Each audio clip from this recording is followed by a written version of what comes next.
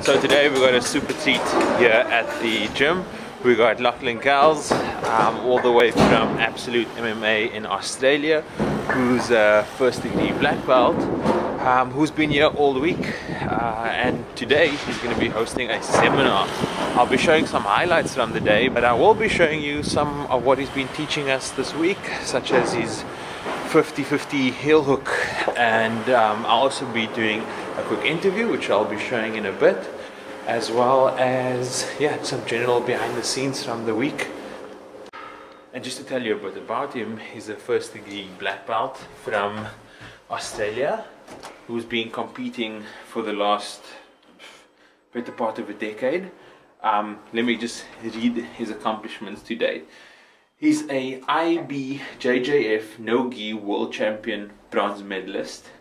He's an Australian Jiu-Jitsu Grand Prix champion, multiple-time Pan-Pacific and Victorian Jiu-Jitsu champion, and represented Australia twice at the ADCC. And most famously, I suppose, besides his personal accomplishments, he's also famously known as being the coach of Craig Jones, which is arguably the best grappler in the world alive at this moment. So I'll show you a bit about it and show you how it goes. There's about 10 more minutes left of the seminar and I'm going to be wrapping things up here. So this is what the seminar looks like.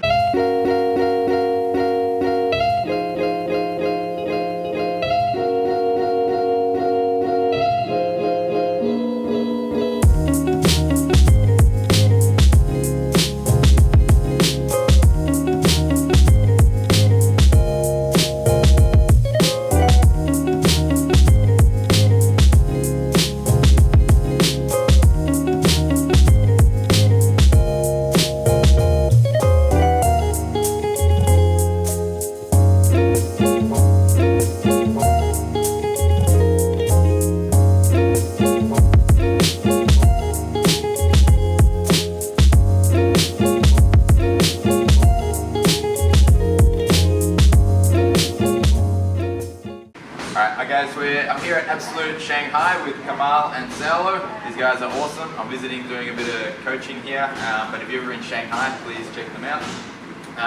Today we're going to work through some 50-50 heel hook entries and finishes. So I'll borrow Kamal here.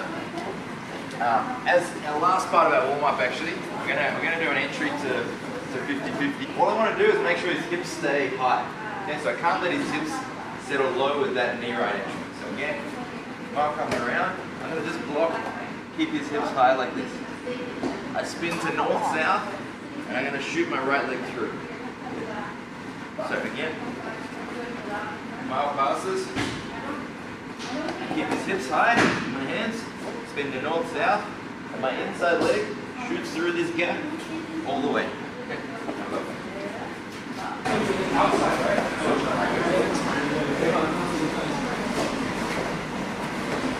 Comes here.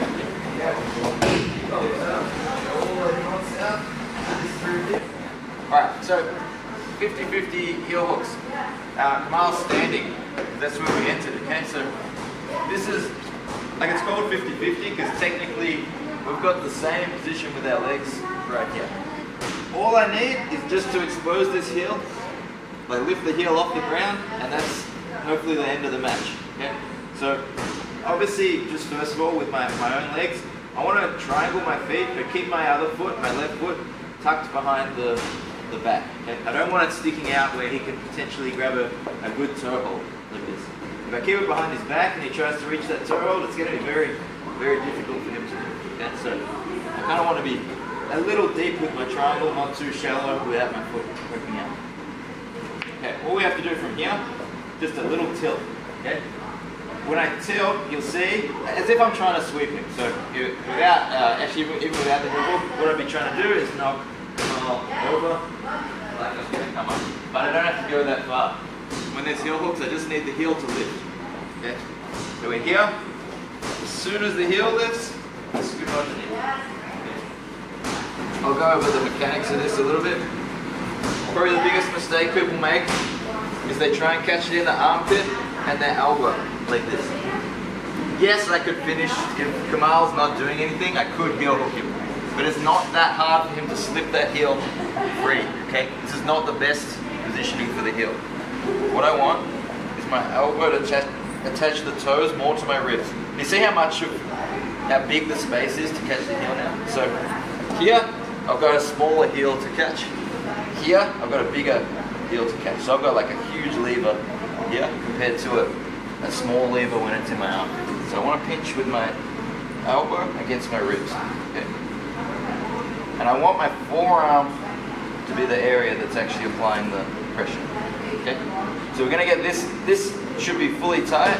Then we just connect our hands. Free hand, palm up, other one, palm down. Pulling the heel tight against the body, like this. Okay, lastly, we just want to like rotate the shin on the spot. So that means we don't want to, I'm not trying to like roll. If I go to roll, Kamal can roll as well. And whoever rolls fastest wins. So I'm pushing his toes that way and his heel pulling towards more like my head, like this. So that creates a pure roll and that'll get the tap, but when we get this, it's a much tighter grip. Okay, so I'm moving in as I curl towards my head. Alright, we don't want him straightening the knee. It means his roll will be more effective. Okay, it's hard for him to roll well with a bent knee. But once we go here, yeah, he can roll pretty well and he can escape. So we want that knee bent and applying pressure there. Okay. So we're just going to catch that from the standing, 50-50.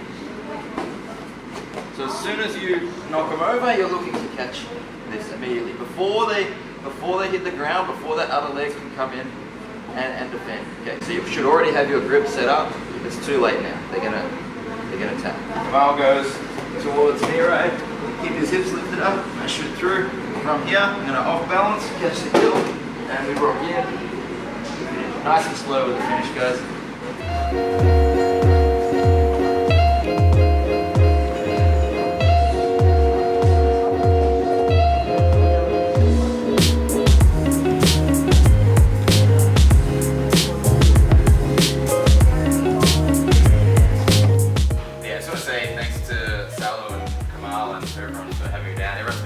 Welcoming, and it's an awesome club, so thank you. I really hope to visit again. I'll see you back tomorrow anyway, but